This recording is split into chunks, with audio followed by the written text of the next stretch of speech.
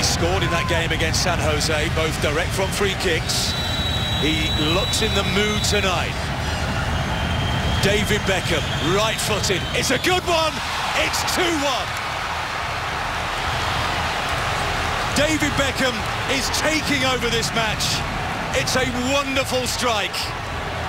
It's his second of the game, and LA have turned it on its head. There's nothing you can do about that. Because if you cheat over that way as a goalkeeper, he's going to burn you on the goalkeeper side. Curls it perfectly, gets it up and down with pace. It starts at the goalkeeper, dips and curls towards that side netting. It's unstoppable. And the last three men in the wall there, Kyle, were all LA players.